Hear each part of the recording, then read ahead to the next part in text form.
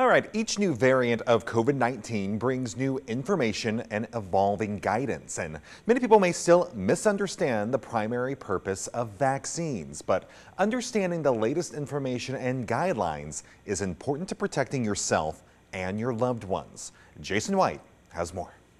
Even though it's possible for vaccinated people to get COVID-19, medical experts say it's still important to get vaccinated if eligible. The reason we get vaccinated is to prevent severe illness, hospitalizations, and of course, death from COVID. And the vaccines have proven to do that. Taking control of your own health could protect others. We want to make sure that our communities are safe, and we have some members of our community that are unable to get vaccinated. So making sure we're protecting them by doing what's best for us is a beautiful combination of public health meeting personal lives. If you have had COVID, it is important for you to go ahead and get vaccinated and follow up with that booster that's been shown to help prevent further infection with new strains. It's always important to get good information from a trusted source. And so besides talking to your family doctor or primary care physician, go ahead and check out familydoctor.org/vaccines to get the most up-to-date information.